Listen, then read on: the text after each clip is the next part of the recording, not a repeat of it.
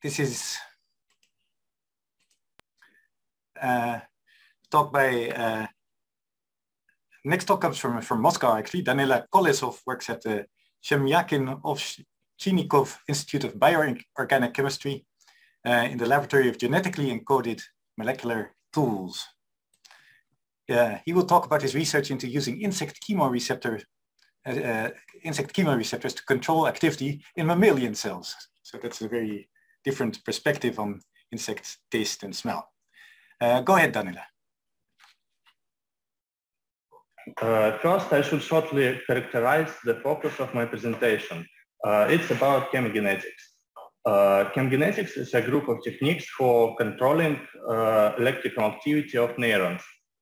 In mammalian chemogenetics, two main players are DREAD, GPCR family, and DEP-SAM, belongs to ligand-gated ion channels. Although their mechanism of action is different, but they have several similarities. They are based on mammalian endogenous receptors created by protein engineering. Endogenous ligands do not activate those receptors, and their ligands are pharmacology inert. The evolution of these methods has been aimed at increasing the specificity for their synthetic ligand. However, the disadvantage of these techniques is that they cannot be used to independently control several subpopulations of neurons in one experiment, because there is only one specific ligand for whole receptor family. We addressed this issue using insect chemoreceptors. They are orthogonal for mammalian cells. Some of their ligands are not normally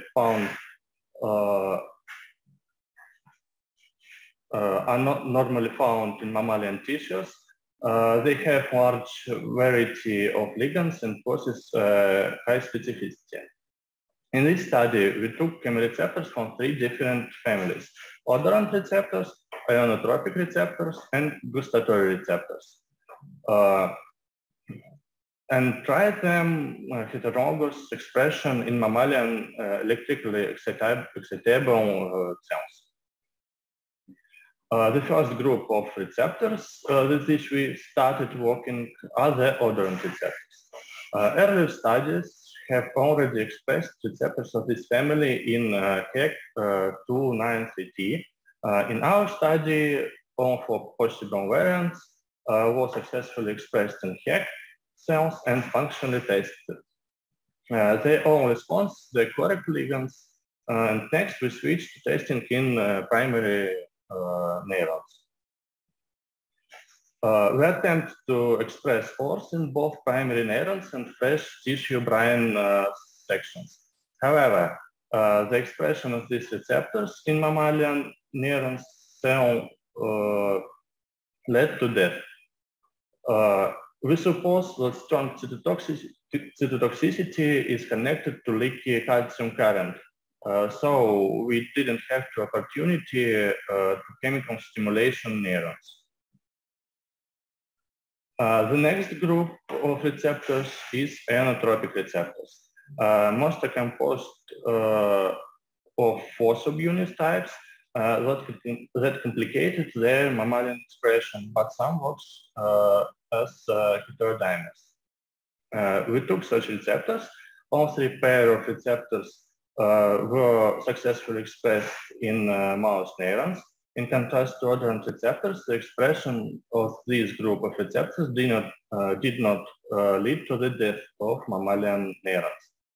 At the moment, functional testing was carried out only for ER64A, ER8A pair, derived acid sensitive. We have shown that primary neurons expressed this pair of ionotropic receptors generate an action potential in response to acetic acid. However, control neurons also generate an action potential to response to ligand stimulation. Apparently, this is due to the presence of their endogenous acid-sensitive receptors in neurons. The third group of receptors is the gustatory receptors. We have selected 3 receptors of the DMGR43-like clade. They are BMGR9, BMGR10, and TCGR20. This ligand D-fructose, inositol, and mannitol, respectively. DMGR43-like clade differs in that the receptors of this family are homomers and ligand-gated ion channels. The first thing they did was express these receptors in HEC293T cells. Then for functional testing,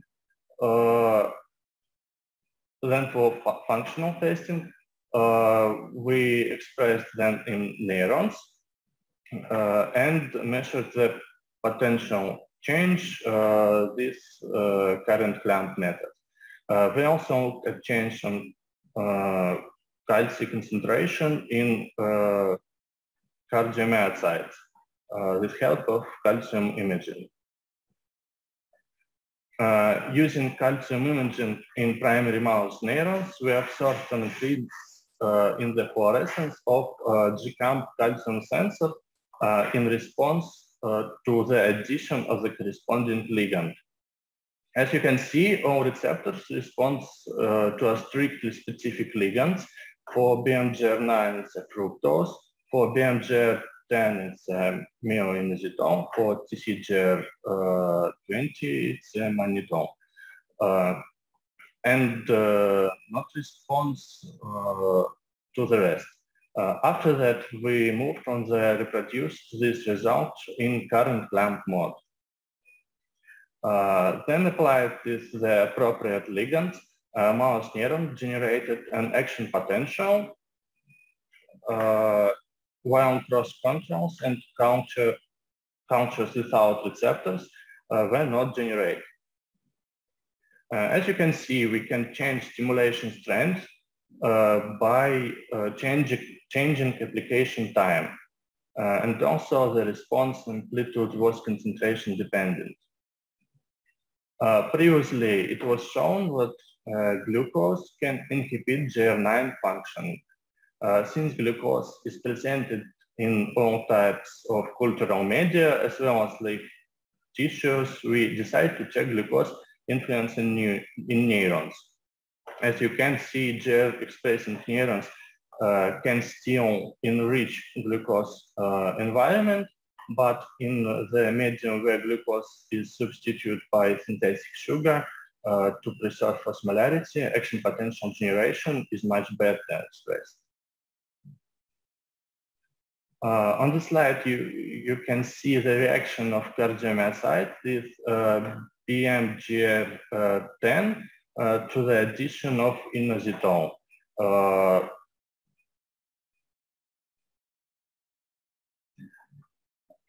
Graphs show the change in GCAMP6 fluorescence in primary mouse cardiomyocytes. The red lines indicate the moment of ligand addition. The addition of the appropriate ligands led to sharp increase in calcium concentration and increase in frequency of construction. Before ligand application, construction were half construction per second, and after ligand application, 2 construction per second. So to conclude, expression of odorant receptors leads to the death of mammalian neurons in slice and in primary culture. Apparently, they are not suitable for use in chemogenetic tools in mammals. All 3 pairs of ionotropic receptors are successfully expressed in mammalian neurons and do not lead to their death. The ER64A-ERHA pair react to the application of acetic acid, and acid sensing receptors may be of interest for modulating synaptic transmission as they are shocked by strong fluctuation in a synapse pH during synaptic transmission. receptors of the GR43-like group seems to us the most promising. We have successfully expressed them in primary cultures of neurons and cardiomyocytes. We are planning experiments with these receptors in slices and in vivo. Thanks, Reichi Sato, Kujugire Tahara, Richard Bent, and Data Witcher for plasmids. Thanks so much. Thank you very much, Danila. That's really wonderful. Let's see. I'm looking in the chat in the Q&A. But let me, let's see. Yes, if I may ask a question then. So this is with your work has the objective of controlling mammalian cell function, right? So I was wondering how you, what is your future view on how to get ligands to these mammalian cells when they are just in situ in the body? Think about it, or through injection in the blood, or maybe we feed mice and sugar concentration is rising in the brain. Yes, yeah. So for some ligands, it will probably be easier than for others, I suppose. Right? Yeah, okay, so let's see. Okay, wonderful. So thank you very much, Danila. And we'll now move on to the next talk. So let me just put up my slide here. So it is an enormous pleasure to introduce our next keynote speaker, Marcus Stensmyr from Lund University. Well, because I've admired the fascinating research in olfactory neuroecology has done over the many past years. So much of Marcus's early work and discoveries were done with Bill Hansen, first as a PhD student and later as a group leader at the Max Planck Institute in Jena. Okay, so Marcus has not only worked on insects actually, but has addressed questions in other arthropods. And I remember particularly, for example, that when he addressed what evolutionary changes accompany the transition from marine to terrestrial environment in a robber crab. But today he will talk about his research into the mechanisms by which natural insect repellents are sensed in insects. Marcus, you have the floor. Thank you.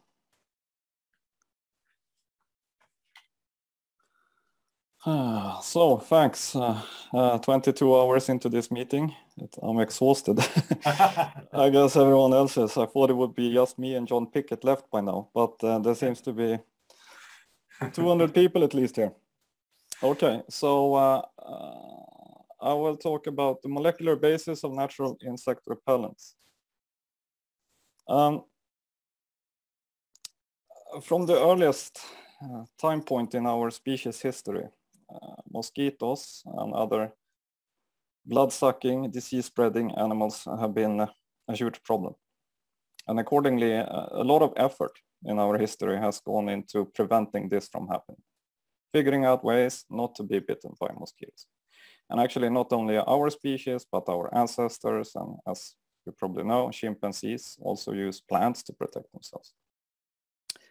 This is the border cave in South Africa, a rock shelter like many others down there, which have been used by humans and our earlier ancestors for at least 300,000–400,000 years. So archaeological excavations in these rock shelters have uncovered some remarkably well-preserved plant material. And the plants to the right there are leaves from a plant called Cryptocarya woodi, or the Cape Queens. This plant is still in use today by the few remaining sand tribes in southern Africa to ward off biting insects. So these fossilized remains, they date back to this instance 80,000 years. And this is the earliest record of use, of probable use, I should say, of plants to ward off insects. Since the dawn of our species then, 300 or so thousand years ago, humans have identified wide variety of plants that are able to repel insects, and some more efficient than others. I will today talk about catnip, or Nepeta cataria, or catmint as it's also called. It's a Eurasian herb. It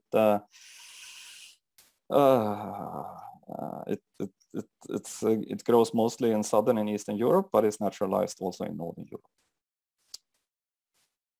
When I say we here, I should say this is the work of Nadia Melo, postdoc in my lab, who has been working on this for several years, as well as Matthew Capek, Oscar Arenas in the lab of Marco Gallio at Northwestern University. Also contributing to this research has been Alia Fifi and Dr. Christopher J. Potter at Johns Hopkins in Baltimore. So, catnip. The earliest remains we have of catnips comes from Neolithic villages in Central Europe, dating back to 6000 BC or so. We don't know exactly what they used the catnip for, but they evidently cultivated it for some purpose. Pliny the Elder, the great Roman scholar, in his magnum opus Naturalias Historia, mentions catnip in many places and suggests it's very good to ward off scorpions. Carl von Linné, the Swedish botanist and zoologist, the father of systematics, in many of his writings also writes about catnip. And he actually doesn't call it catnip, or the Swedish equivalent today, catnip, but lussegräs, which loosely translated would be lice grass, with lice then meaning all pesky insects that bite you. So catnip has been used forever, basically, right? Not just to ward off insects, but to induce a sense of well-being. Today we know that this is not a complete list, but these are insects and arthropods actually, including some arachnids, that are known to be repelled and or deterred by catnip. So we have beetles, we have wasps, we have caddisflies, butterflies, through bugs, etc. So it's an enormous range of insects that find catnip repugnant. And we also know that this repellency stems from these chemicals. These are iridioids, and in catnip it's mostly the two top ones, the cis-trans nipetalactone and trans-cis nipetalactone, that constitute the majority of the headspace in catnip. So these chemicals alone are responsible for the aversion. And also these chemicals are actually the ones that trigger the bizarre narcotic effect that catnip induces in cats. But that's a story for another day.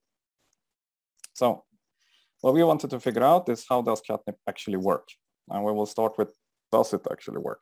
So we revisited slightly more, first thing we did was to check the claim by Pliny the Elder that it wards off scorpions. We tested it, and alas, all the scorpions, they choose a scented chamber with catnip. So we have to conclude in this instance, Pliny was probably misinformed.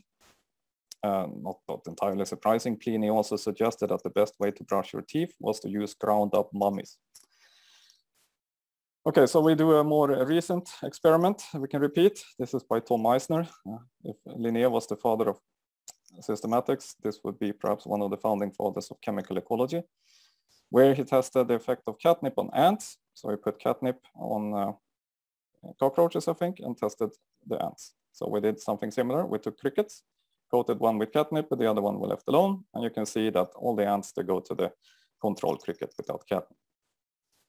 We can also do this with Drosophila melanogaster. So in this instance, we do oviposition experiments. So we have fly food. One half we mix with catnip or nipetalactone, and the other one we leave alone. And you can see that the flies, they prefer to lay eggs on the side without catnip or nipetalactone. So ants are great, flies also, I love them, but of course there is not much need to have a repellent for any of those things. Yellow fever mosquito, on the other hand, is a troublesome insect, and 22 hours into this meeting, I don't think this species need any closer introduction. Suffice to say, we choose to investigate the effect of catnip in Aedes aegypti. So we took blood feeders. We coated one of them with catnip and the other one with solvent control. And you can see that Aedes aegypti, they really don't like to feed from the blood feeder with catnip. And the same goes actually for Anopheles gambiae, which are even more repelled by this. And this effect can be perfectly recapitulated with nepetalactone alone. And actually not just repetalactone, this is a package of silver wine. This is a popular cat treat in Eastern Asia.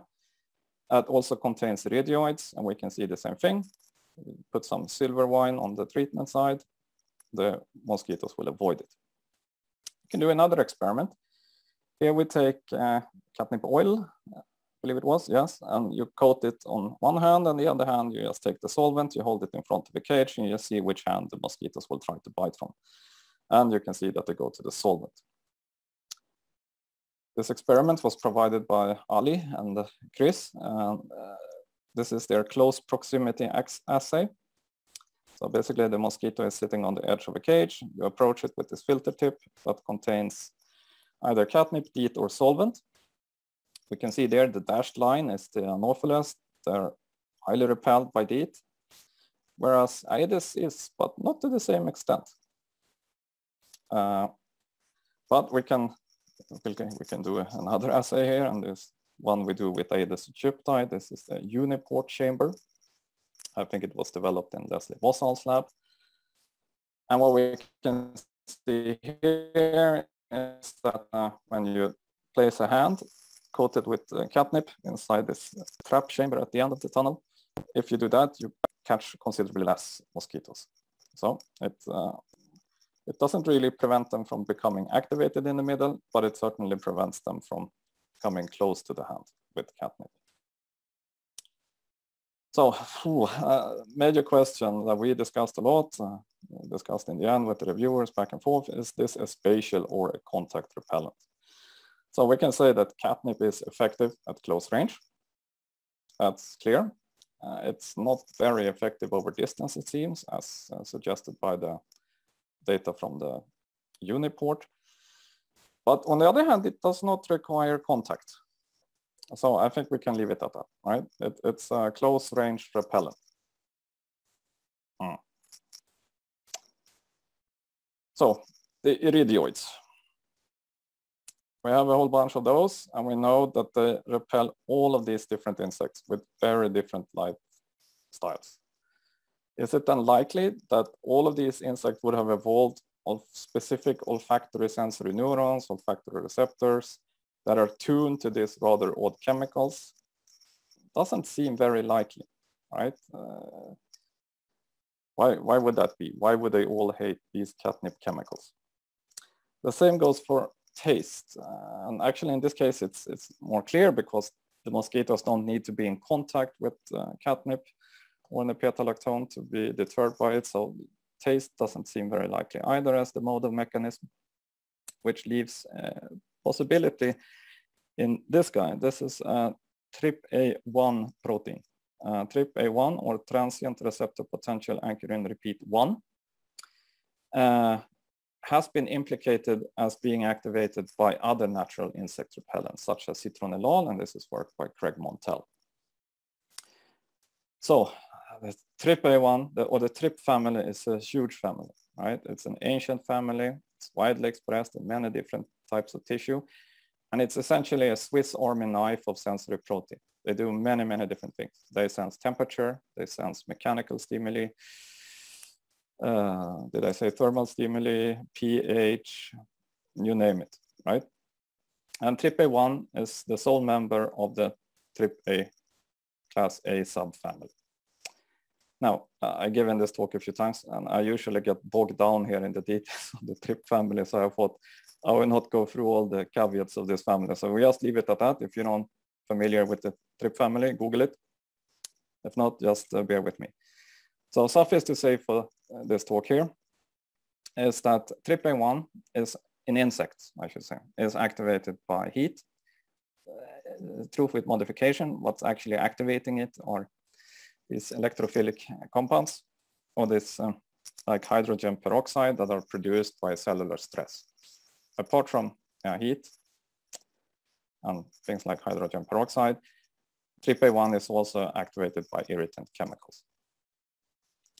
So first question of the day then is, does catnip actually activate TRPA1? So to address this issue, we took TRPA1, we expressed it in Drosophila S2 cells, and then we performed whole cell voltage clamp recordings.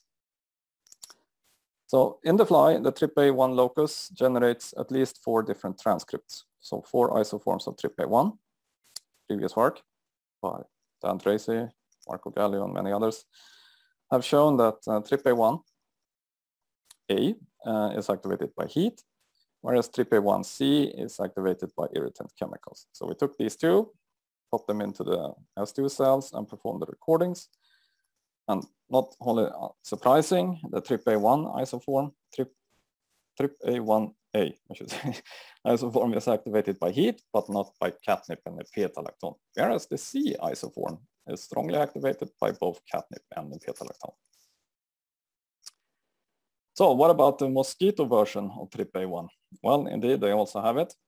And if we go to vector base, we have a look at the locus, and it looks really messy. It's complicated, and more so than it seems in Drosophila. But predicted are 10 different transcripts generated by alternative splicing. So heroic efforts of Alessia Parra and Marco Gallio's lab, she managed to figure out that there are probably only 8. And of these 8, she managed to amplify and clone from cDNA 4 of these. The TRPA1F isoform did nothing when we expressed them in the S2 cells. No response to heat, to chemicals, or anything else we could think of. Whereas TRPA1CKI, so basically it's the same isoform, and the TRPA1H, they were both activated by heat. The G isoform, on the other hand, was activated by catnip in a dose-dependent manner and also activated by beta-lactam. Nicely, catnip, or beta-lactam for that matter, not shown here, does not activate the human version of TRPA1, which I will come back to later, since it's important for its use as a mosquito repellent.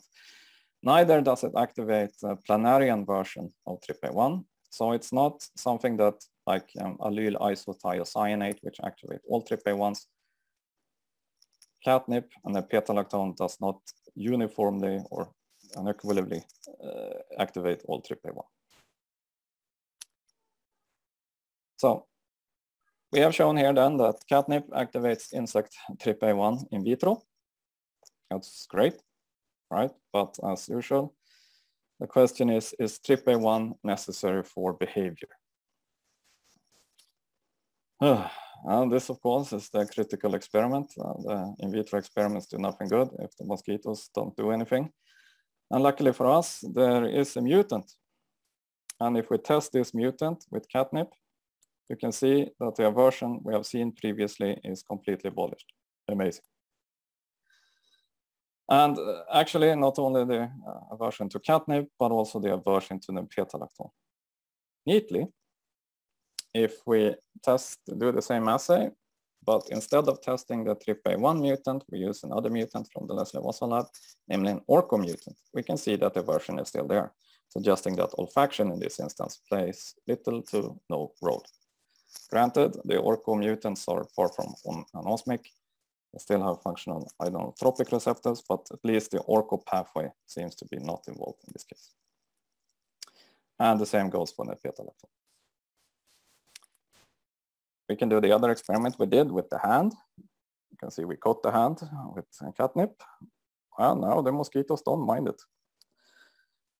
And if we do the same experiment with the Orco mutant, the mosquitoes don't like the hand anymore with catnip. And lastly, we can do the assay with the fly tunnel, with the uniport assay, and we can see that the effect we previously saw, that the mosquitoes were not attracted to the hand at the end of the wind tunnel, that effect is gone with the TRPA1 mutant. So, catnip functions through the nociceptive system. We call it a nociceptive system. Maybe that's an incorrect term. We don't know if it's pain they're actually sensing, but at least it feeds into a system we think generates in the mosquito something that perhaps is perceived by the mosquito as pain. or thermal heat, or thermal pain. So olfaction taste appears to play a little to no role here. So it's a bit unfortunate I choose this as topic for this meeting. But we have to have one talk without it. And that holds for mosquitoes. Many different insects that find catnip aversive. Maybe in some of them, olfaction also plays a role. And importantly, in case here, it's aversive to many of our most troublesome insects, and it's highly aversive. But on the other hand, it's not universally aversive to all insects. So for example, things that you like to have in your garden, if you intend to grow catnip, they love it. So honeybees, bumblebees, a wide assortment of butterflies really like it, etc. So in essence, it constitutes an catnip, and the iridioids are an effective and quite specific and cheap repellents, right? You can grow the catnip in your garden for next to nothing. It literally grows like a weed. So if you do plant it with in a pot or something. Otherwise, your whole garden will be full of catnip. And also importantly, of course, is that it has no, at least known, adverse effects on humans. On the contrary, actually, as I said before, it induces a sense of calming in humans. So if you drink tea from catnip, you feel a bit relaxed. The hippies in California in the 60s, they actually smoked it as a substitute for weed. I tried it, and I didn't notice much, but supposedly it's good. This cartoon here sums up the results pretty well. So this is Pliny the Elder running away from the mosquitoes. He gets hold of some catnip, which emits the petalodone, which in turn then activates the TRPA1 receptors in the mosquito. And believe it or not, this is also published in a scientific paper. So if you want to hear more about, or not here, read in detail, you can find the paper here. It's open access and also available to anyone who wants to read it. So that's if you want to read the paper. If you want to try it out, I would recommend buying it from this little company. It's actually a colleague, former colleague of ours, a retired gentleman from Rutgers University, I think it was, that wrote to us after we published the paper, who has since retirement started a little catnip farm called the 5 Barn Farm somewhere in New Jersey, I believe. And he sells this boutique tick and insect repellents that is based on catnip. And as I said, he's a professor in organic chemistry, so you get real stuff, and it's probably even enantiomerically pure. So what about other plants? So we know, I said that citron and Leal, for example, is repellent. Well, it is repellent as well, but that it activates TRPA1. Could it be that it's a sort of universal phenomenon? Probably not, but there are probably several of these natural insect repellents that work through this pathway. If not through TRPA1, then perhaps through other TRP channels. Camphor, for example, which is also highly repellent to insects, has been shown again by Craig Montell to activate TRPL in Drosophila at least. Those experiments were done a long time ago, so I guess they can be revisited with more mutants. So I was a bit early here. I was so afraid of running over time here, but I can blubber on a bit more here, no worries. But I want to just say thank you for listening, those of you still here.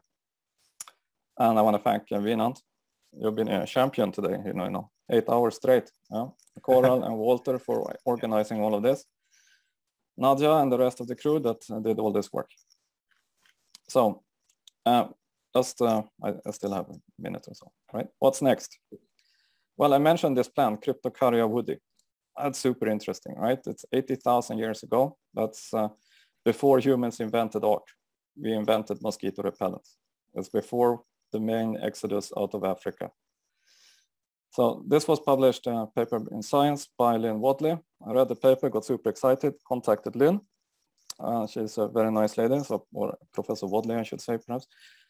She's an archaeologist, has worked her entire career on trying to figure out what makes humans humans.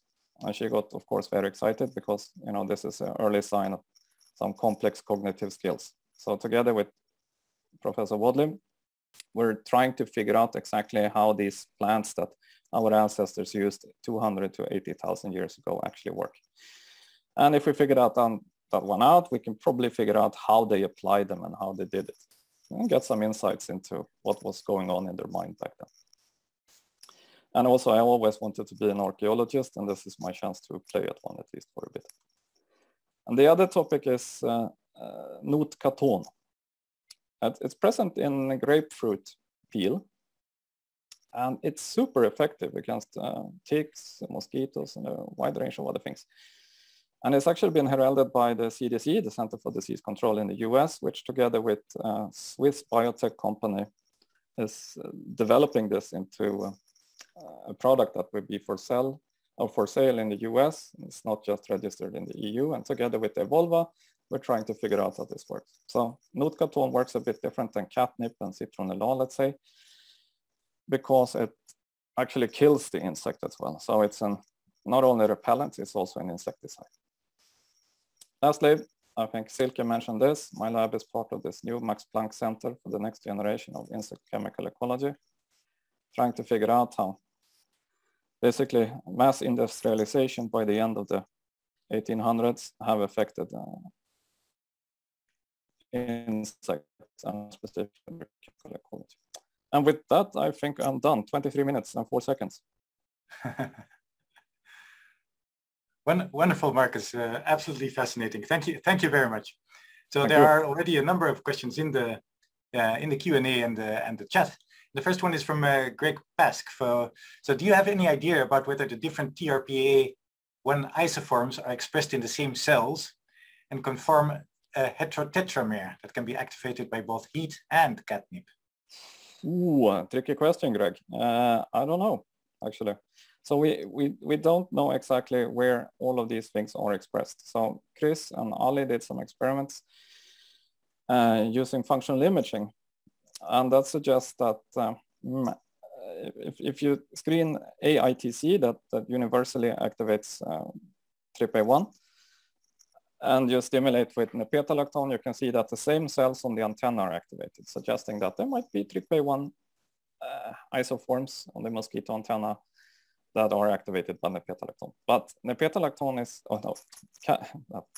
mixing things up, TRPA1 is widely expressed throughout the insect body. So it might not necessarily be that it's just in the antenna, it might be in the legs or God knows where, trachea perhaps. Or, and that was not an answer, it was a politician's answer to a complicated question. What was Greg's answer, question? If it's, I don't know, frankly, I don't know, but could be, no. Yes. Actually, you already started on one of the next questions, answering one of the next questions, and that was from Carolina Reisemann. So she says, great talk as always, Marcus. Where do you think the TRPA1 catnip sensitive receptor is expressed, at least in mosquitoes?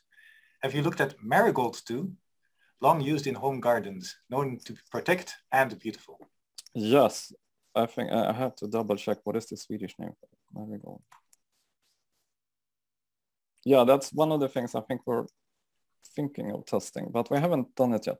So where it is expressed, it's a complicated issue really because of all the different isoforms. So I think you can take probably any tissue from a mosquito and you can find TRPA1 expressed almost, right? But then you have to figure out the exact isoform that is there. And so we haven't done it, but it's obviously something we would, I think we have done a little bit of it, but it was inconclusive. So we left it out. Yes, so a follow-up question on that is from Teruyuki Matsunaga, who's asking, related to this question, do you mean that it's, although they're not olfactory receptors, it is mediated by olfactory neurons, and thereby where do these cells project in the antennal lobe? Mm-hmm. That's a good question. So the imaging data we got suggests that it's so this was done with Chris is here. It was an orco-line that expressed GCAMP. So, and we saw the signal from the orco-neuron. So that would suggest just that they're co-expressed in olfactory sensory neurons. But I think that has been suggested before. But those experiments are easier, obviously, to do in Drosophila than to sort out in the mosquito. I mean, even if we have tools now. They're not as sophisticated as in Drosophila. Yes. And then a question from the Q&A box is great talk, Marcus. Was there, this is from Marcello Lorenzo, was there any consequence for the mutant mosquitoes in the feeder assays after feeding on the catnip treated membrane? No, they seem to be quite happy. Oh. Well, maybe they had a sense of well-being. I don't know, like the hippies. No, I don't know. No, they don't seem to mind it too much. Drosophila is a bit more picky, but that has to do with other things. You know, when they some of them, it's a bit sticky, the oil, so they get stuck in the oil. I think that's what's killing them rather than the actual chemicals inside. But do you think that catnip is an indicator of, is itself toxic or to some insects, or is an indicator of toxicity in plants? That's a good question. So the Tom Eisner paper, there is a science paper from the 1960s where he asked, it's amazing, you know, what you could get away with in the 60s. So he asked, was at the summer house, I think, and took out the chair on the table and he put the white light there and attracted insects and just poked them with the stick with nepetalactone, and then he saw which insects ran away and which stayed. And the paper is called Raison d'etre of nepetalactone or something like this. And he suggests it's a defensive mechanism from plants. It could be. But maybe it doesn't need to be toxic. It's just if it activates the TRPA1, it kind of causes irritation in the insects. And right. Yeah. So John Pickett is wondering, what is the mechanism of action on cats? Yeah. Good question. You were careful to say that it didn't affect us, but it certainly affects cats. Yes, it triggers, I think it's the opioid reward system in some way. There was a paper recently about it. I even reviewed it, I should have remembered. I'm not sure I was convinced by that paper, but I mean, aphids, of course, use nepetalactone as one of their components of the sex pheromone, and they have a very specific olfactory neuron in the secondary rhinaria on the third antennal segment, tuned specifically to the particular isomer that you've been showing, and another one for the nepetalactol, the reduced version, with even more isomers, very, very specific. It would be interesting to know if you put those into a fly empty neuron, if you suddenly get repellency. So the fly is also actually sensitive to these chemicals because it's a pheromone of one of their main predators, these wasps, parasitoid wasps. Indeed, but they're slightly different and should have separate olfactory neurons for those isomers. So that's nepetalactol and iridomyrmecin, I think. Yeah. But the fly is not sensitive to, the olfactory system doesn't seem to be sensitive to nepetalactone. No, as it stands. Yeah. But you can swap it around and see. Put it into the empty neuron and then you would see. Yes. Yeah. There's one more question. Do you recommend to grow sugar beets or catnips? Which one would be more efficient? Both, of course. Okay. You get borscht and you get friendly with the neighbor cats, and okay. I think catnip is probably more effective. Yeah. Okay, wonderful. Let's see. Okay, I think right. That's wonderful. Thank you very much again, Marcus, and thank you for the nice discussion. Great talk, Marcus. Fantastic. Wonderful. Thanks, John. Okay, so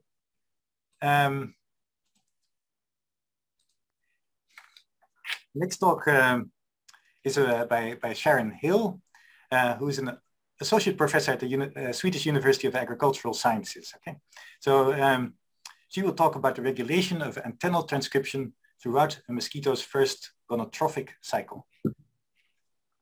Sharon, go ahead. Okay. Of course, first I'd like to thank you guys for running this. I know everyone does, but we can't say it enough. I think it's been a wonderful experience so far, and I'm very happy to participate.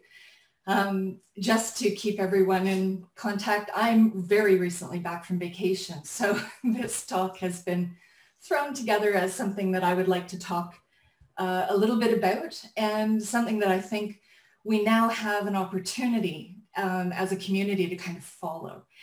And so the talk is Age Matters, Regulation of the Antennal Transcription Throughout a Mosquito's First Chronotrophic Cycle. Now, one of the things that we do, I think, as certainly as chemical ecologists, definitely as mosquito chemical ecologists, is we talk about behaviors as though they exist kind of in a vacuum.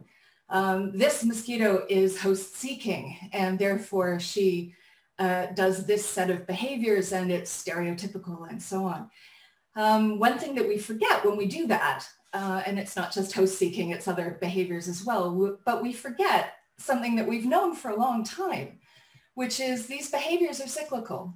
They are often very rhythmical, certainly through the daytime. We've got circadian rhythms that are underlying a lot of these behaviors, and we have the gonotrophic cycle. So age plays probably quite a role here. So is it time now that we've started to look, in depth at some of these kind of mechanisms, is it time for us to sort of tune up or turn on our resolution and to look a little bit more closely and take into account some of this rhythmic or cyclic activity? And just to kind of remind everybody, so dial rhythms in mosquitoes, I'm going to talk predominantly today about Aedes aegypti, but a lot of this is true for most of the mosquito species, not the rhythms themselves, but that they have the rhythms. So in Aedes aegypti, we know their rhythm is that you are much more likely to get bitten in the afternoon and in the late afternoon. And here, this is just locomotor activity, but it's a pretty good indicator where as you start at the beginning of the day, that's the lights on at this Zeitgeber time of 0. As you go through the day, the first half of the day, there is some activity, but not a lot. But when you get into that second half of the daytime, there's quite a bit more activity. When you come into the nighttime, again, there's a reduction in the activity. So we really do have host seeking that's happening and activity that's happening at specific times of the day. And if we think about this, it makes a lot of sense to then look a little bit closer. And now Clément Vinogé's lab with, I think it's Diane Eilertz, took a look at this in a nicely controlled way. And they took a look and they said, okay, in behavior, do we have differences in olfactory sensitivity to specific odorants over the time of the day? And the answer is yes, we do. And then they said, okay, does this behavioral effect, is that mirrored by what we see in physiology? So are the neurons behaving in a similar way, or can we follow a similar pattern? And they do. So this is quite a nice study to remind us that, yeah, host seeking or the behavior that we're looking at is very likely to be something that we should take a closer look at when we are looking. And of course, when you look at actual biting rates, so this is human landing catches in Ghana, you can see that it is at the later part of photophase, so of the daytime, that we are seeing the majority of bites happening. And that's between, zeitgeist time 10 and 12. So what we did was we chose a window slightly before this time during the day. And we said, we're going to give ourselves 2 hours. Unfortunately, we started with giving ourselves 3 hours. And we found out very quickly that that was too much. We found that the variation was quite high. So we narrowed it down, and we're now looking at a 2-hour window. And we're looking at a 2-hour window, an hour to 2 hours ahead of the peak of behavior. And the reason we're doing that is because we're looking at the message and not the protein. So the message takes time to be actually transmitted into protein. So we're sort of shifting our window back in order to look at the transcriptome analysis at a time point we think that the most activity will be happening. So we've taken that time window, and now we've gone to look at each day from day 1 through to day 10 in the first gonotrophic cycle of a mosquito. Now, Here, these are just sugar-fed mosquitoes, what I'm showing right now. And for those of you who are looking in or are starting up and are thinking that only important, references are coming in the 2000s, think again. Most of the data that is occurred in this or that's compiled into this data happened before the 1990s. So there's a lot of very good, very high resolution behavioral results that have been done back in the second half of the 20th century. So don't forget to go looking there. So this is compiled from quite a wide variety of sources. And if you want to see what sources they are, they're actually in this review that we've written this year. So you can take a look and find those sources. But what this tells us is that over time, from when the mosquito is initially emerging and to day 10, we actually see not only increasing activity, we see increasing host seeking, but we also don't see that the host seeking is staying consistent. We don't go up to 100% host seeking and stay up at 100% or 90% host seeking. We actually see quite a bit of variation, day-to-day variation in this behavior. And it's also evident that we see changes in the in the mosquitoes' behavior when it comes to floral seeking as well. So this is something that we were quite interested in, and we decided to also take a look after you blood feed. Do you also see a similar kind of fluctuation? And we found that, yeah, you do, not unexpectedly. So if you blood feed around day 5, and this can shift day 5, day 6, seemed to be the time that most people were blood feeding. What we found was that you get this variation in, for example, resting behavior and how long it takes to come back to floral seeking after you've had a blood meal. The time to resumption of blood meal seems quite fixed. Once they oviposit, the blood meal, the host seeking does get turned on. So that seems to be quite fixed, but the other behaviors are also fluctuating during this time. So we decided to take a look at the transcriptomes, as I said at the beginning of this, the antennal transcriptomes, and we decided to say, okay, let's take a look at the ORs in this case.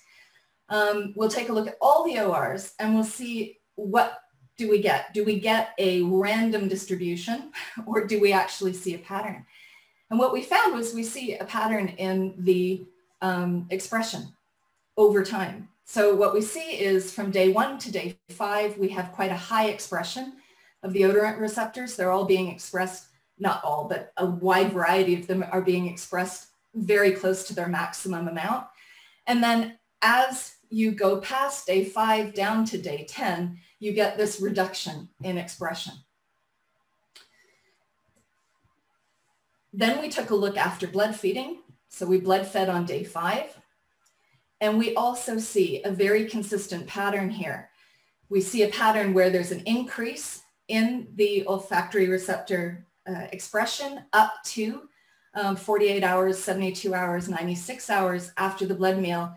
At 96 hours when the oviposit, it's back down to very close to the same levels that we saw just post blood feeding at 24 hours after that oviposition event.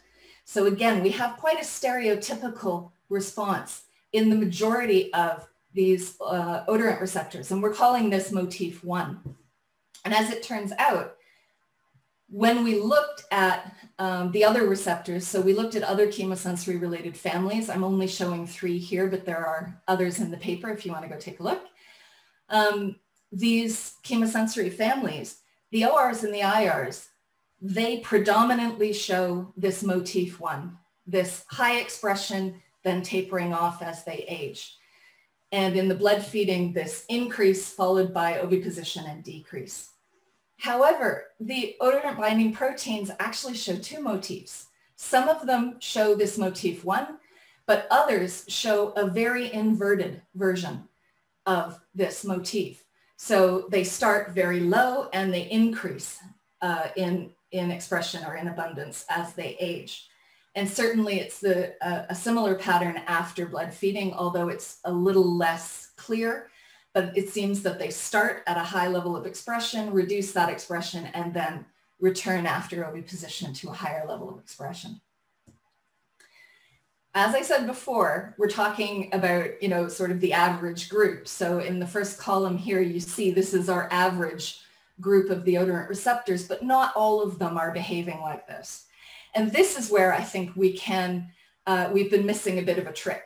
This is where we can look and say, aha, here we have an interesting receptor. It's not behaving in a similar way to the others.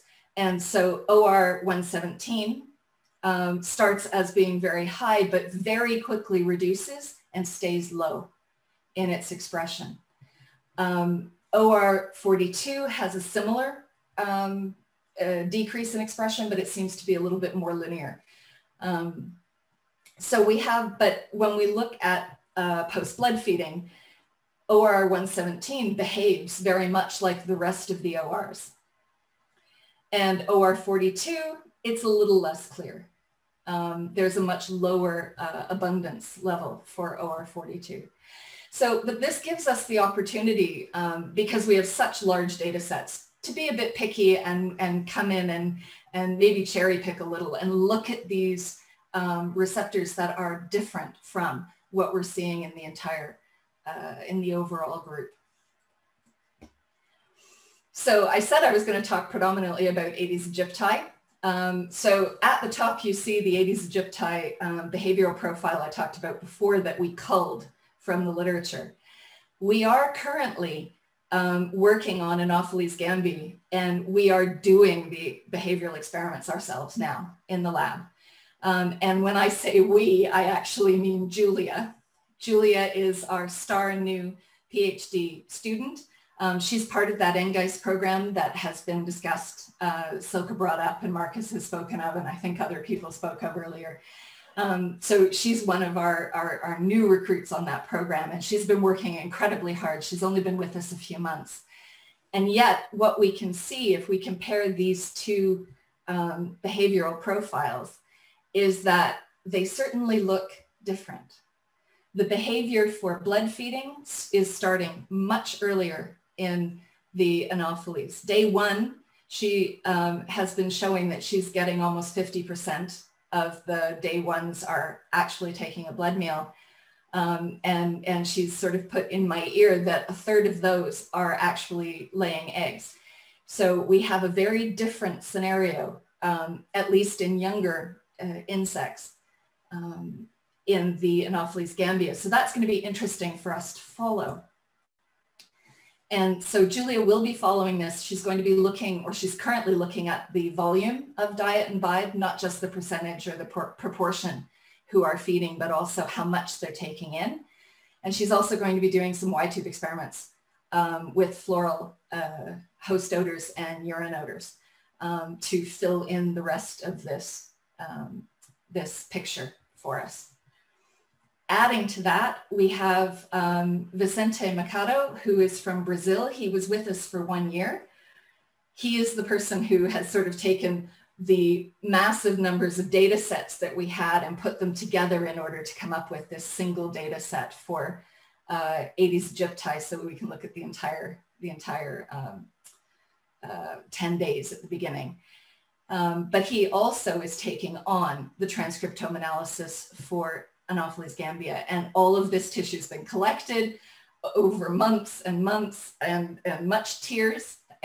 So it's out now and it's being sequenced, and when it comes back, Vicente will take it on and he will hopefully come up with the new picture that we will be able to show you about how important it is for us to take into consideration that a host-seeking or a floral-seeking mosquito also has an age associated with her, and that the time of day is going to play quite a role in whether she is or is not interested in finding that host or that flower.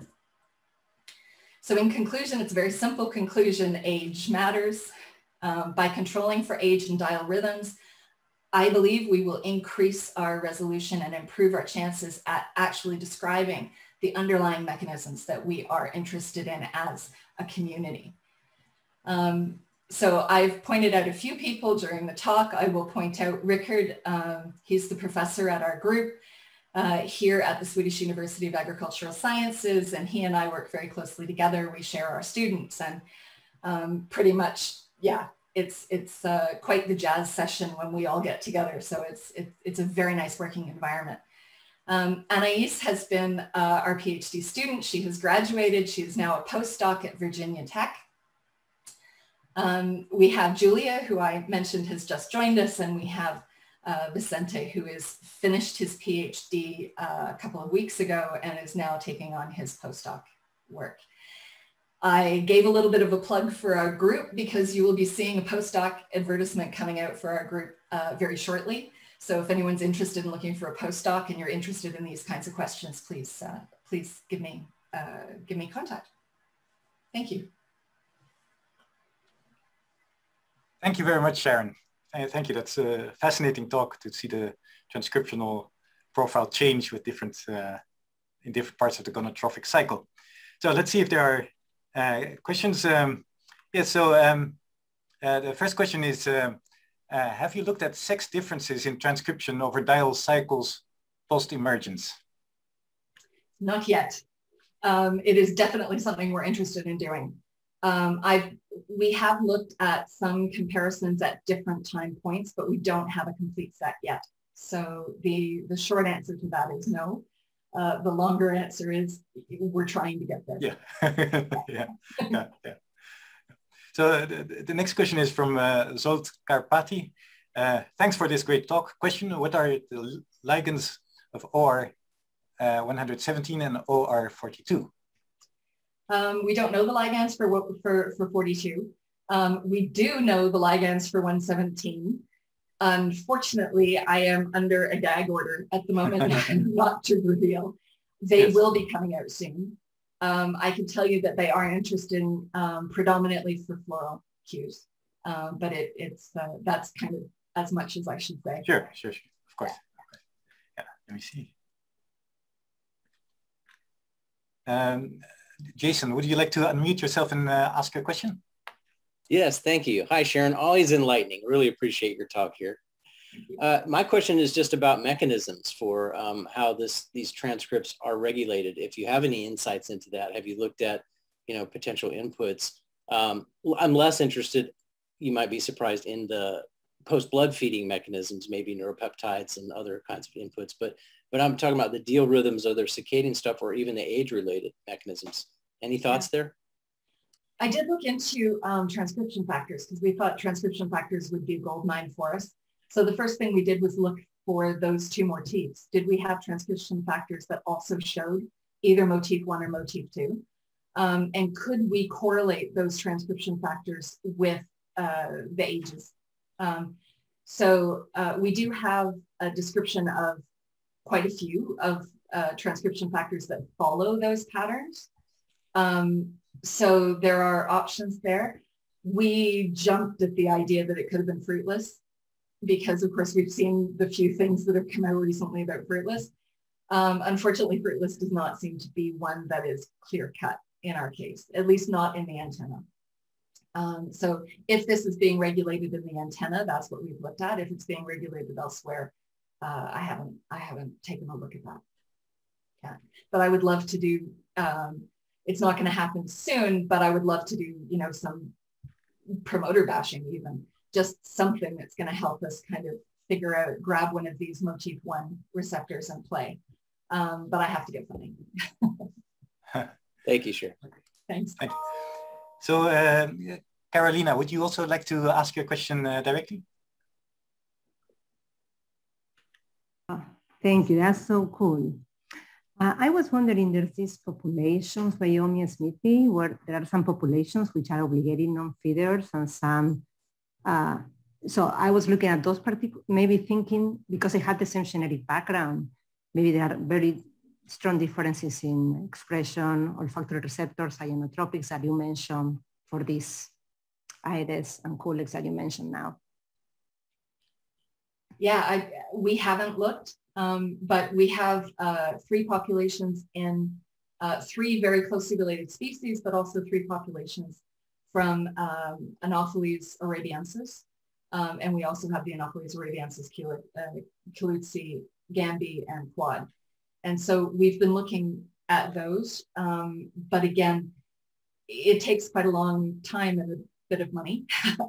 So we're not there yet. We have, as I said, we have kind of time points, but we don't have anything that's a complete picture just yet. Yeah, but I agree. I think that there will be some very, very interesting things if we're able to look at different populations who show the phenotypes that are different. We are also looking at right now at infection. So we have an infection story that we're working with malaria, and we're seeing that there are changes in the dial periods around biting and around their host-seeking behaviors, and those do possibly correlate again with the transcriptome. So it's interesting. It's stuff we all have to I think we all have to follow. it's bigger than just our lab. So yeah, I'm glad to hear you're interested. Okay, wonderful. So Saeed Mohammed Omarani would like to ask, he says, thank you for your great talk. Did you take a look at internal hormones on the olfactory behavior of blood-fed mosquitoes? There's a couple of papers from our lab, but also from a few other labs, including Leslie Vauchel's group, where they've looked at what have they looked at? Serotonin. They've looked at dopamine. They've looked at elatostatin. So we do know a little bit about how those hormones are affecting the system, but it hasn't been put together with the transcriptomics in the antenna, as far as I know yet. So that would be a nice connection. But if you want, contact me if you want a few more papers. I can certainly send them your way. Excellent. Okay, let me just see if any more coming through. No? Okay. Well, thank you very much again, Sharon, for this fascinating talk and for the lovely questions that were asked and the discussion about it. Thank you. Okay, so with that, we move actually to our last speaker of this 24-hour symposium. So it is an enormous honor and pleasure to introduce Professor John Pickett, who will close the circle around the globe. Walter Leal and I will co-host and co-moderate John Pickett's talk. So John, for many years, led the chemical ecology research in Rothamsted, and I was overjoyed when he became professor of biological chemistry here at Cardiff University, actually.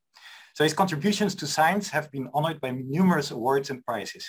He's a fellow of the Royal Society and an international member of the National Academy of Sciences, as well as a member of the German National Academy of Natural Sciences, Leopoldina. So what stands out for me is his enthusiasm for science, in particular, of course, on the chemically mediated interactions between various organisms, including pests attacking plants and animals, and that simply interacting with him always raises new ideas and ways of thinking about research questions. So John is an inspiration to work with, and I look very much forward to your talk, John, on contextual olfactory signaling in insects.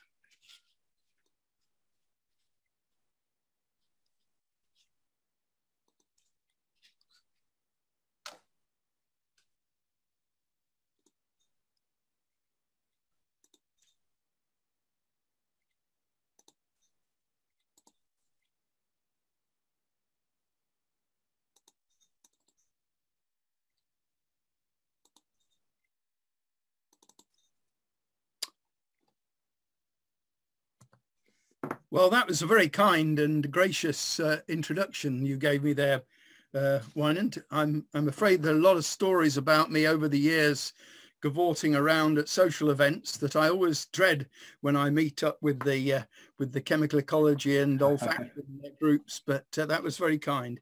Of course, we must give first authorship and indeed senior authorship to Walter Leal for this wonderful concept. And of course, I must thank Wynand himself and the other moderators and chairs of this ongoing meeting around the world. But those who I'd like to thank most are the people who've been speaking throughout this 24 hours. I've not managed to be here the whole time, but I started off yesterday morning in California. I didn't quite make Australia, but certainly I was up until 1 o'clock listening last night and first thing at the crack of dawn today to get the new one. And the talks have been wonderful because we've had such a diversity of issues. And it's been very exciting, I think. And finally, the attendees. When I look at the list of attendees, I really wish I was able to communicate with many of them directly, because I see many good friends, old friends, and people that I've known and spoken to at meetings over the years.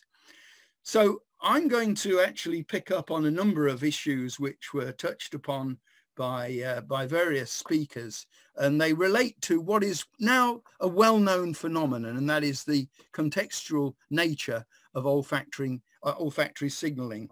But when I started in this game with the first identification of a mosquito pheromone that I made with Brian Lawrence, and there he is with a glass of wine from the London School of Hygiene and Tropical Medicine, with who was his PhD student at the time, Mary Cameron, for a while with her maiden name, Mary Pyle.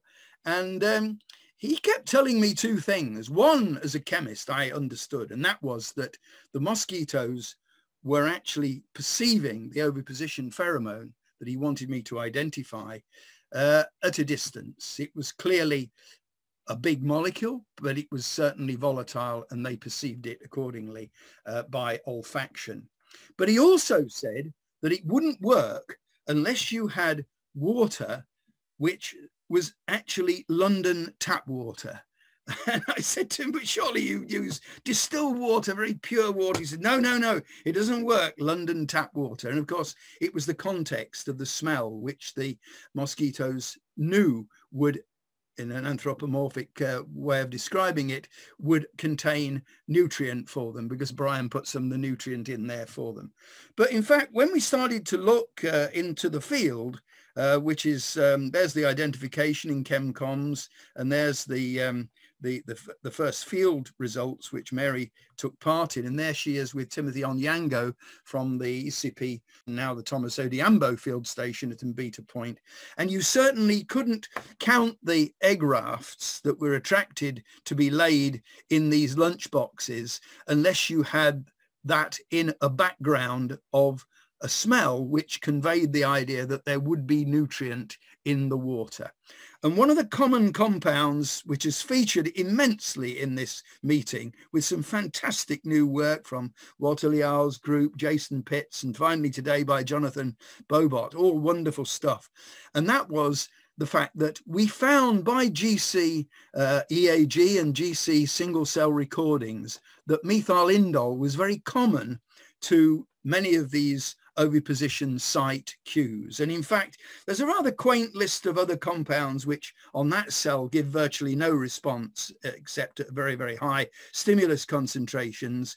And they're quaint because people at that time were thinking that there were generalist receptors, and so oviposition site cues were going to be picked up by those. Well, it's not true anymore that it is for any aspect of olfaction. We're basically reliant upon quite specific responses, though we've got some general responses in some particular occasions. And you can see indole is not responding to this on this cell hardly at all. And that was really explained very clearly by the mutant work that Walter Leal himself did.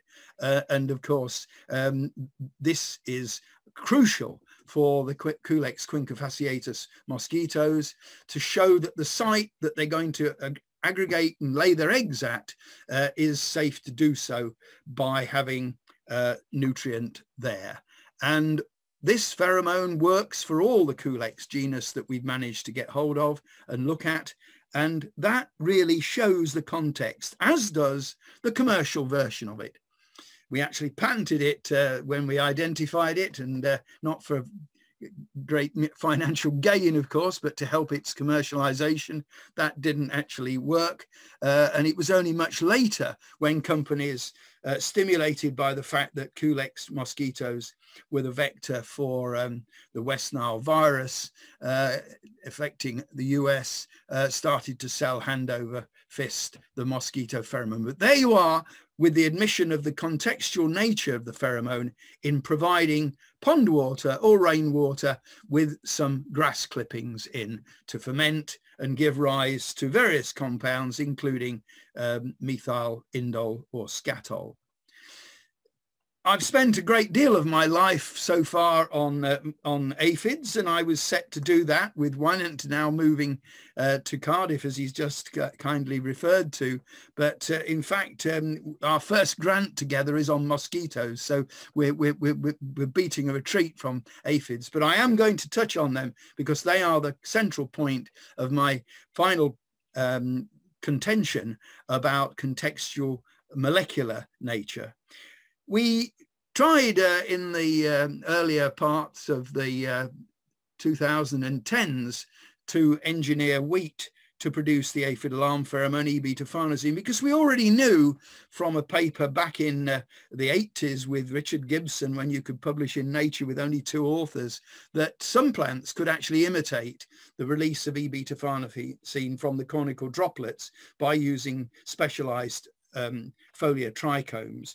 We couldn't at the time put foliar trichomes in there, but we did manage to engineer the plant to produce constitutively the E-beta-farnesene in a very pure form. It had to be pure because the co-produced sesquiterpene that you get in plants, this isomer of caryophyllene, is detected by the aphid on co-located olfactory neurons with the sensilla in the distal antennal segment in the primary rhinarium there, and switches off the effect. And I'm not going to show that. I'm going to show an even more nice picture of 2 cells co-located in the ladybird antenna. It's a very awkward thing to get at.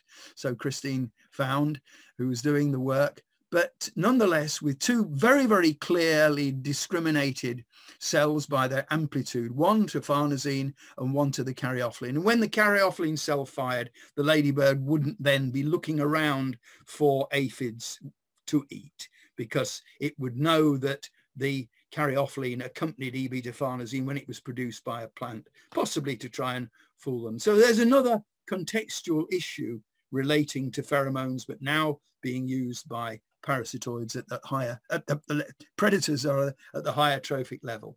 But right back in those days, and you can see in 1987, which you've probably not gone back to following the comments that Sharon Hill very wisely made in the last very nice presentation, we were asked by Skip Nolt and Bill Bowers, the late Bill Bowers, only recently died, a very towering figure in chemical ecology, why it was that Lipaphis erismi didn't respond to E-beta-farnesene. There must be other components of the pheromone.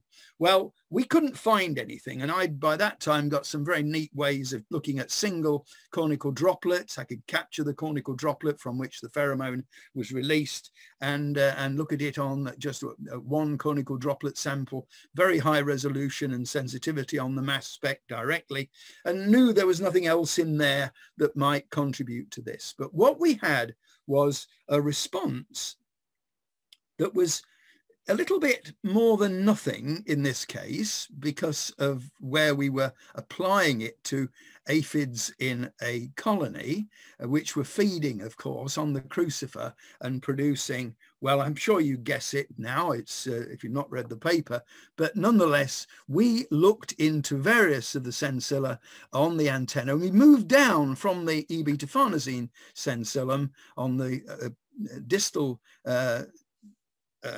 segment in the primary rhinarium to the primary rhinarium on the proximal segment, the 5th segment. And in fact, in there, this is from Lester Wadhams, who was my first collaborator on single cell recording and EAG recording. And he found that whilst the peak I, right along the trace there, which is E-beta-farnesene, a very small titer, was not at all responding to anything in that sensillum, whereas 2 cells in there were responding to compounds which were catabolites of the glucosinolates that, of course, are in the host plants of Liphaphis erismei. And only when you get certain of those glucosinolates do you actually get the full bioassay response. So now we've got the moderation of the pheromone with the host site, with the food, as Silke Sachs is looking at the mechanism so wonderfully earlier on today referred to. And bringing us right up to date with the GM wheat, wheat elite variety transformed to release E-beta-farnesene, this very pure form, we found that there was a much bigger response, very much significantly different from the E-beta-farnesene pure. And in fact, we see there in the wheat with this cereal aphid Metapilophium dirodum, we see a synergism of that pheromonal effect with the pure compound, and we really must get on with identifying that. Though my disruption in moving from Rothamsted now to Wynand and his colleagues, where we're probably going to move away from aphids because of our new grant on Diptera. Now, other pheromones can rely upon much more sophisticated semiochemicals than simply catabolites of toxicants that they've adapted to. And Cosmopolites sordidus, the weevil that is known as the banana weevil, and you can see Haruna Braemar, who is retired from this business now, but he's actually borrowed the panga, the machete, from the farmer standing to his right.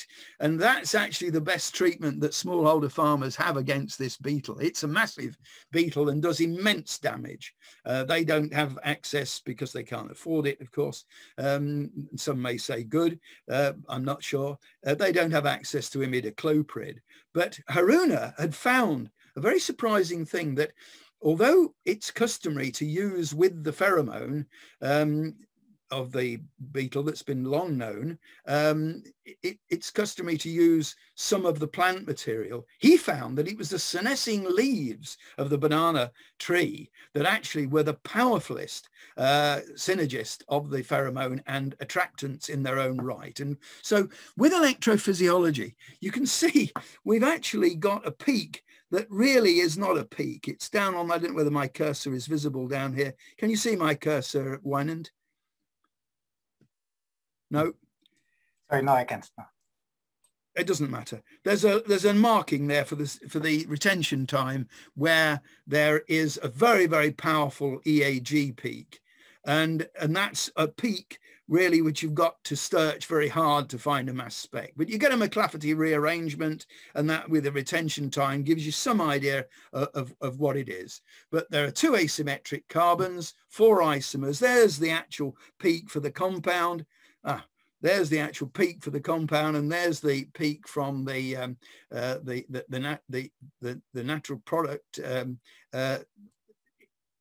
which we've taken the electrophysiology here for the mixture of all 4 isomers, 2 enantiomeric pairs, and an unnatural enantiomer of that one. This pair is actually active, but it's not present in the natural product because the EAG is to that little peak there, and that confirms phenomenal activity of this particular isomer. And we just completed, this is just very recently published, field trials with Samson Abagali and Haruna Braemar and other people from the Nkame Nkrumah University, Technical University in Kisumu, in Kumasi in northern Ghana, and have shown that with some very simple waste water bottle traps, we can just use the compound itself and the extract of the senescing leaves, much more powerful attractant than the fresh leaves, and that it synergizes sordidin, which means that it's going to be a little bit easier if people buy the compound than cutting pieces out of trees for industrial industrial banana farming, but for the farmers themselves who can't afford the imidacloprid, but they also can't afford the sordidin, and so they can just use this extract, which we've managed to do in this paper by using some local material to extract the synergist on. Again, moderating the pheromone, which doesn't work without the plant compounds. I've not particularly worked on the pheromone identification of the sessidamide blossom midges. It's and plant midges. It's been the reserve of colleagues in Sweden, particularly Ilva Hilber, and a lot of very nice chemistry done by Vitko Franke. But we are very, very interested, because these pheromones are phenomenally powerful, in getting a synthesis that's commensurate with their use directly. And Thomas Worth at Cardiff now in chemistry has moved our very nice ring-closing metathesis diastereoselective synthesis into microfluidics, which gives us a very cheap source of this. But still, we want to know what the wheat plant's doing, and it will help us breed more resistance in the wheat plant, because there is resistance there, but we don't know the exact chemical nature of it. Well, you can quickly see that in an olfactometer, this sessidamide responds very nicely to wheat volatiles. And now Toby Bruce, who's now at Keele University in the UK, he left around the same time as I left Rothamsted, did some nice tricks with mixtures that he knew that the orange wheat blossom midge would respond to. And when he took one compound and just made a very small increase in the amount of that compound, I mean, he did a lot of other stuff that didn't work, but this really hit the news, because look what it's done. As opposed to being a component of an essential component 5-component mixture, which is not significantly different for the 4-component, but certainly from the 3, then when you perturb the composition just by this very small amount, not an order of magnitude, you actually take it out entirely in terms of attractiveness. And for a GM plant, that's very nice, because of course all you've got to do is overexpress the gene for making that compound, and it's an oxidation product of a terpenoid, which we rather know well. Coming to mosquitoes then, an essential component of any insect control or insect olfaction meeting, work led by an ex-PhD student of mine, now professor at the London School of Hygiene Tropical Medicine, James Logan, and the first author, Ailey Robinson, PhD student. We found that when children are infected with Plasmodium falciparum, the sub-Saharan African pathogen causing malaria in that region, that it enhanced various compounds which contributed to increased attraction. Well, that's fine, and people have talked about them being related to human attractiveness at this meeting. However, if you go back to James's PhD thesis, where he used individual people and their attractiveness in olfactometer that you can see there, initially Aedes aegypti, the lab rat of mosquitoes, then this person down here, Y05, was really completely unattractive to mosquitoes. They would fly by him. They'd also fly, also Scottish biting midge would fly by him. And so when we looked on the electrophysiology, we were looking actually for extra compounds, not a lack of attractancy, but extra compounds, because based on the plant work we'd been doing, which I've talked about briefly, it was very clear that repellency or non-attractiveness, as we're talking here in a contextual sense, related to production of extra chemicals which interfere, as you saw there, the 6-methyl-5-heptene-2-one doing with that attractiveness for the orange wheat blossom midge. And so with some neat statistics, we managed to find clusters of compounds that were at heightened level in unattractive people as opposed to attractive people. And with that, we found that we had a group of just a few compounds, slightly strange numbering for various reasons, which contributed, when you add them in the context of human natural attractiveness to the unattractiveness of individual people. There's field work with Jenny Mordew up at Aberdeen in Scotland in the Scottish biting midge. We've marked out her arm there. There's the arm on the right, which has not been protected, whereas the mixture of just 2 of those compounds there has been, in fact, responsible for reducing to pretty well nothing. There are all those little black spots and red markings around some of them where Jenny has been bitten by hundreds of midges in the 3 minutes of that exposure. But that compound 3 is in fact one of the compounds that we were seeing might be an attractant. So it's a contextual issue. It's not a given that it's going to be an attractant or a repellent. Same applies with Anopheles gambiae now in Africa with colleagues at ICIP and an arm in cage testing of the natural human compounds. In fact, in the 1-to-1 mix, we've actually got the 6-methyl-5-heptene-2-one and the geranyl acetone, and that pretty well beats DEET. But of course, DEET is very nice and persistent. These are very, very volatile compounds. But we can see that the compounds, the aldehydes that I mentioned, do contribute to attractiveness with the main vector of the plasmodia that cause malaria in sub-Saharan Africa. And so finally, let me move back to aphids and plants. And we can obviously, like many of you do, take the volatiles from intact plants. We don't extract them anymore. We use clean air from this piece of kit on the left. Create a positive pressure in a bag or in a vessel so that we don't have to trap people's necks in bags or plants' stems in bags, and then take out air from that higher pressure than the atmospheric pressure through an absorbent plug and elute off the samples. And this is a trace from some unpublished work and some work that Ben Webster repeated with Aphis fabi, the blackett bean aphid. And it shows a couple of compounds that relate to damage and that relate to repellency of the mosquito. There's a nice signal to methyl salicylate here, but a very small peak, a rather big peak from S-germicrene D, but there is actually a peak here, which is actually the EAG deflection, but you have to use statistics to make sure you've got one there. And that's a slight problem with germicrene D. It's also a problem with germicrene D that you can't actually overexpress it in plants very easily, like we did with the farnesene. But already working with Rudy Alleman's group in Cardiff before I actually arrived, we'd managed to advance, or I'd managed to foist onto my chemistry colleagues at Cardiff this hypothesis, basically, which is that we're not really very good at making viable alternatives to pheromone structures and even to some semiochemical structures by so-called QSAR work. I discussed this with Emmanuelle earlier on today in her lovely presentation.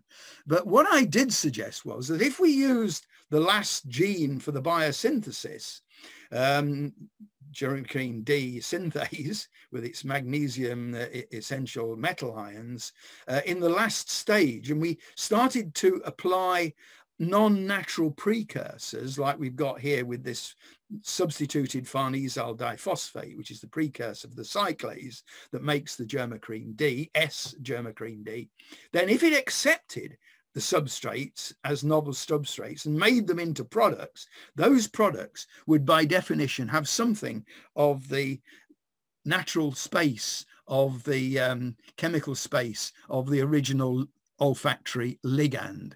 And sure enough, the hypothesis tested true, but the compounds are actually very difficult to make.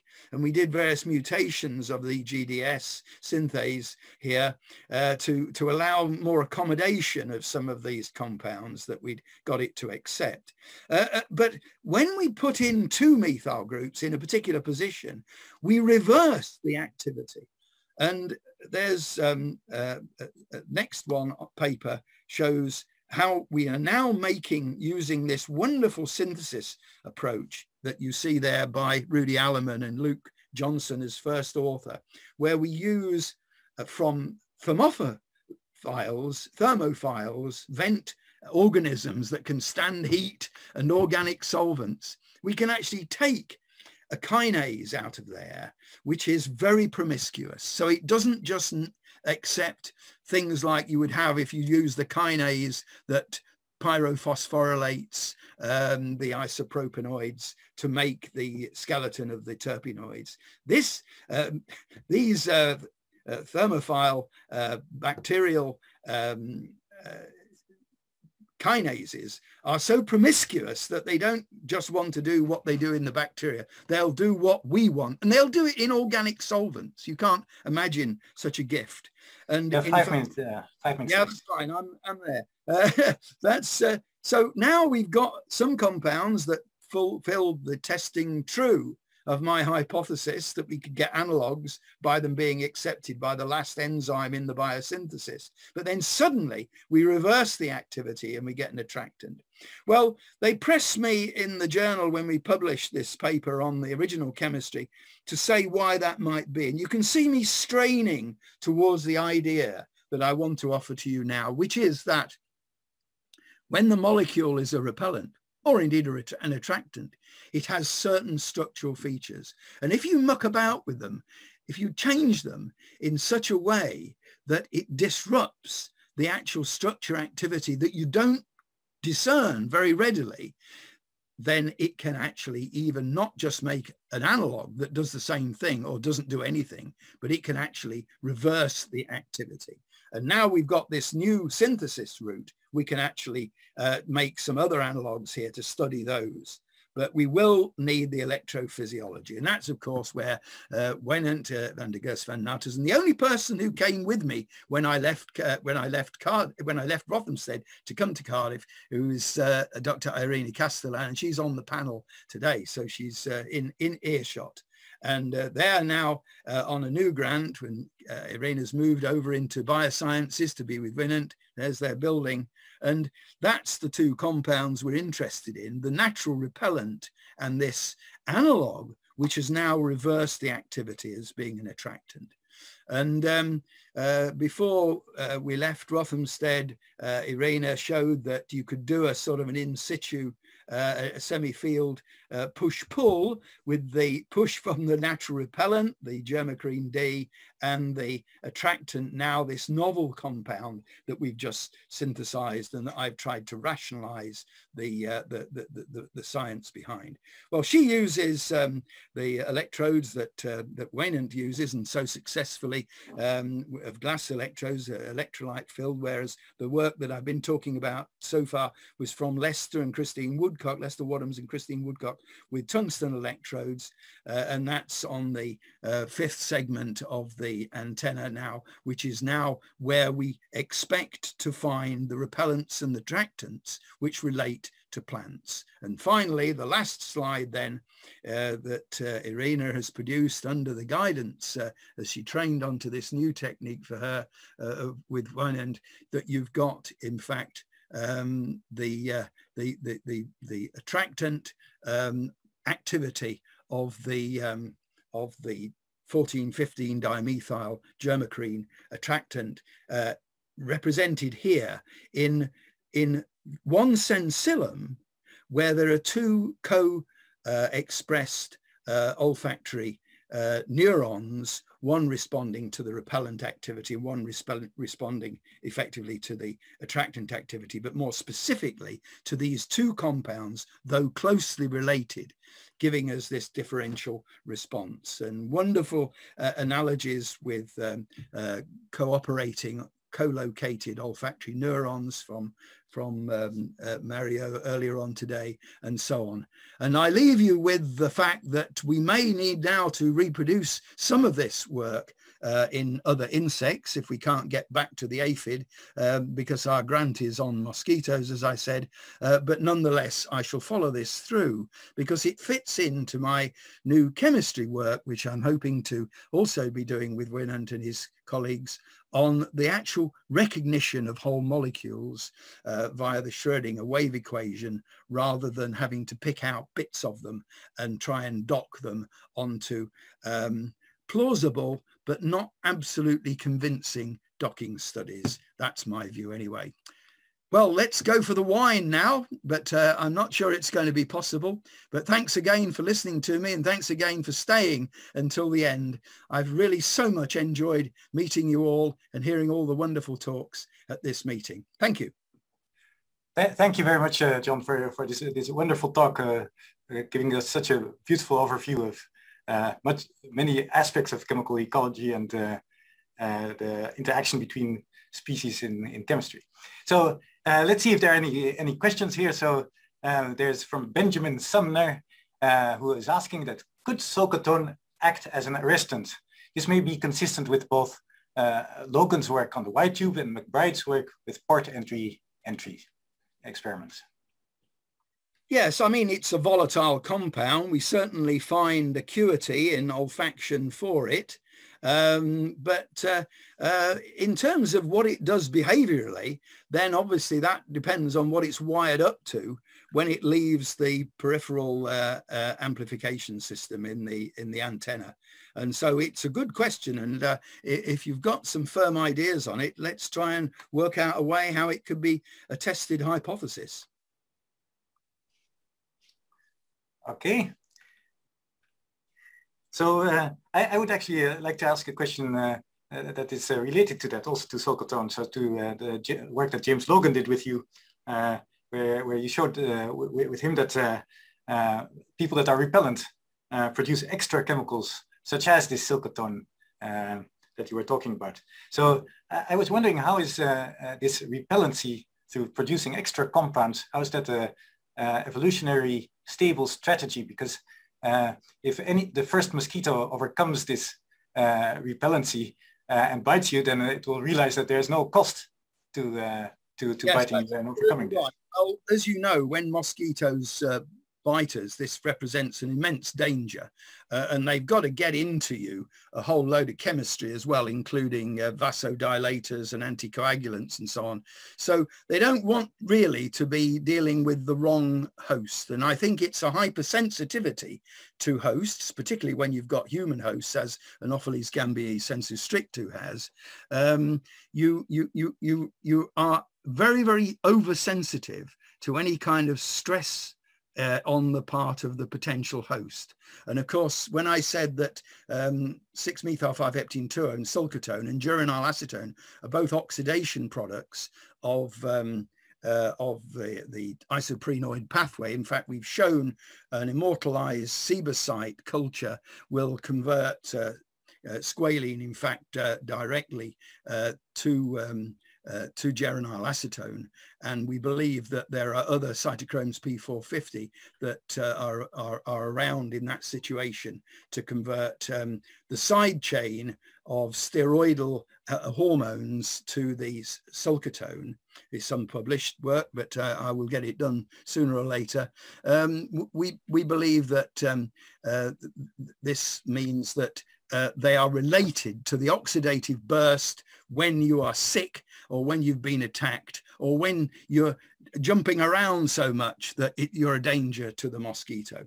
And in fact, sulcotone is another contextual repellent for cows. So when you've got an ordinary heifer in a herd covered in flies, and you can find a cow that hasn't got any flies on it, then that cow will have a higher titer in the sebum volatiles of sulcotone. And we actually tried to get that developed by one of the leading veterinary companies, who's also selling vaccines at the moment, though not really contributing to the science, because two refugees in Germany really invented that. So you know who I'm talking about. They actually tried it as a topical toxicant for flies on cattle. So they obviously didn't really understand how you would use a contextual repellent in this context. And that's part of the problem. It's quite difficult to use these things, but nonetheless, the mosquito is responding, and it's hardwired olfactorily to respond to compounds, presumably through looking for a better host than it thinks it's got when it sees such oxidative products. Wonderful, thank you. Let's see, there are a number of comments. Oh, here. Does does protection of humans that produce interfering chemicals extend over a distance? Thinking about mosquitoes confronted by detection in crowds of humans. Well, you know, if you've got a cow herd in the Maasai-speaking community in sub-Saharan Africa, particularly in East Africa, in Kenya and Tanzania, the cow herd probably will have a doze during the evening while he's keeping a watchful eye for predators against his cows. He'll probably have a doze and lie down on the ground. Well, Anopheles gambiae SS can fly through that herd of cows and find the human being. They can actually choose their host by using, obviously, various cues. But the cows are, let's face it, are pretty hot and producing a lot of carbon dioxide. And he's going for the Homo sapiens species. But at the same time, they will make a choice based on whether that person has these interfering compounds. So I would say the implication is that they do act at a distance, but I don't know what that distance is. As we all know, it's actually very difficult to work out very carefully and accurately what distance we are under odor conditioned anemataxis. And I mean, you know, it's something we crucially need to know. And I'm so pleased that there are great people working in that area. Okay, thank you. Then Ganesh Galthakar is asking, what kind of difference is there in the SSR response for attractancy and repellency? Will it be the same as mentioned in the last slide?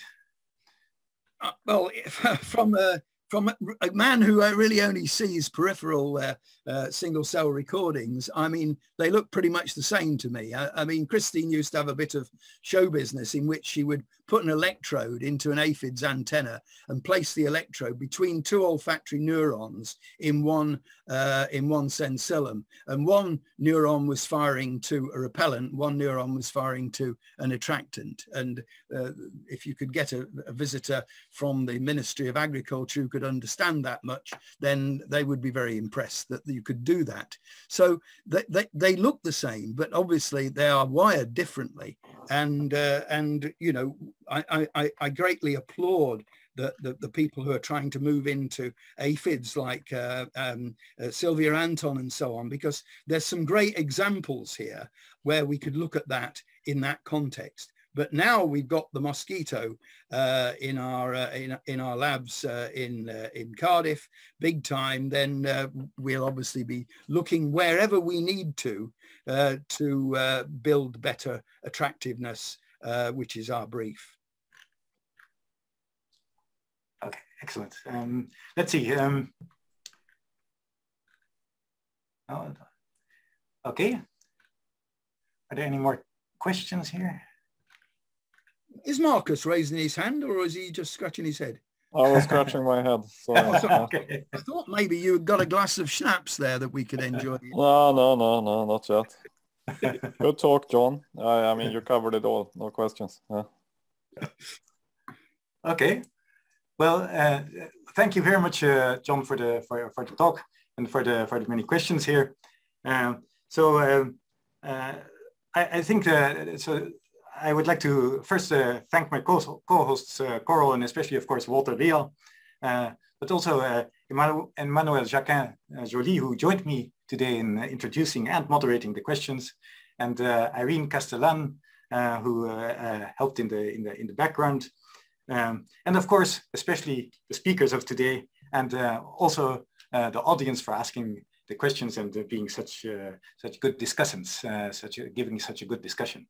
So with this, I would like to actually hand back over to Walter Leal, who I see is there. And Walter, may I hand back over for you for closing remarks, please? What a wonderful journey. Unbelievable. We made it in 24 hours. It's a remarkable meeting. When we came out with this idea of 24 hours, first thing I did, it was call Wynand and say, Wynand, I have a crazy idea here, and I need someone with sanity to tell me whether I'm wrong or not. And then Wynand said, yeah, that's a good idea. Let's do it. So we started working together. And then second thing was that, wait, does Zoom allow us to run a meeting for 24 hours? So it was the next technical question. And from there, we had many other technical questions. It was a gratifying experience to see many young scholars taking the opportunity to participate here. John mentioned that the heroes are the speakers. I agree with that. But also those who participate as attendees, not only here directly on Zoom, but also on YouTube. Right now, we have 35 people still watch on YouTube. And many of us, one did not want to be seen on camera. We were watching on YouTube on our pajamas or late in the night, and they follow this meeting for 24 hours. One of these attendees, very engaged, was Greg Pask. Greg, may I call you in here and ask your impression about the meeting? Yeah, thanks, Walter, and thanks to everybody for speaking to today in the last 24 hours. I don't know who stayed up for the entire 24 hours, but you probably are highly caffeinated and probably are ready for the schnapps.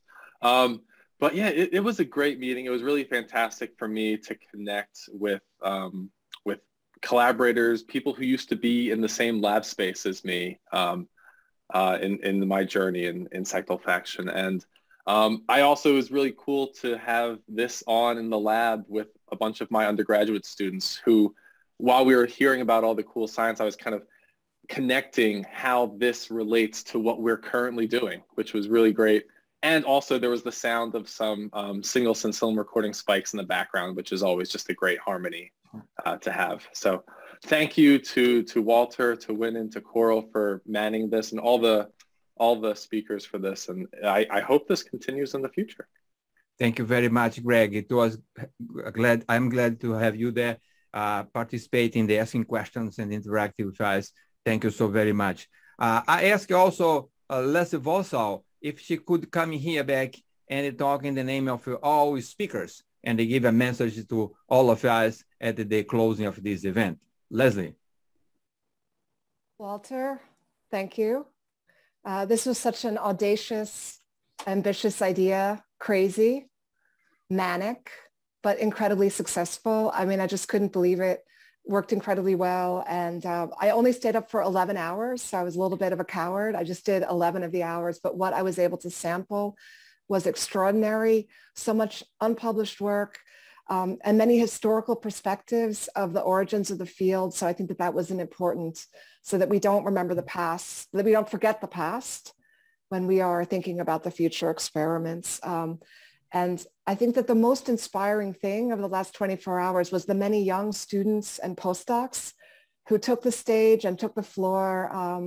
It's kind of scary to give a talk to several hundred people online. And so those were among the best talks, was the students and postdocs. So again, Walter, Wynand, and Coral, thank you for an incredible experience. I do hope that we will have a CITO again in Sardinia, so we can all sit on our lawn chairs and go swimming in the Mediterranean, but we won't be able to have 1,000 people at the resort. So this was in some way greater impact and more important than any in-person meeting I've ever been to. So thank you.